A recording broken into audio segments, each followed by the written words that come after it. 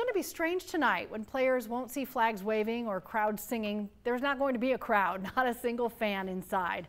Atlanta United is going to take the field at an empty stadium at Kennesaw State. 11 Live's Alex Glaze is outside Fifth Third Stadium. So Alex, if there's going to be any action fan-wise, I guess it's going to have to be outside. Yeah, that's right, Cheryl. There are no fans allowed inside tonight. This game is closed to the public, and I'll get to the reason why in a second. But yeah, Kennesaw State getting ready to take on Charleston Battery tonight in the Gold Cup.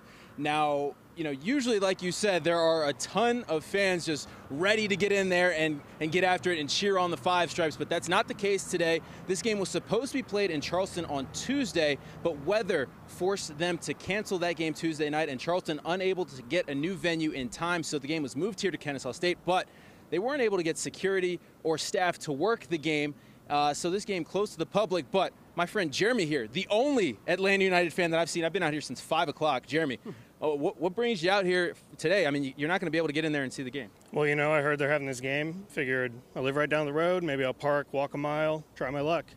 So maybe I'll watch it from the fence. Maybe someone will let me in. Who knows? Yeah, hold on. Have you walked the perimeter and seen a good spot to watch the game yet? Not yet. I'm still making my way around. We're going to see if there's anything we can do. All right. So how weird is this for you guys? I mean, as fans, obviously, you know, the support for this team is very strong. You know, not being able to watch a game, you even think that was a thing? No, I mean, I heard about it this morning, and then they said Kennesaw. I figured it's got to be right here at the stadium.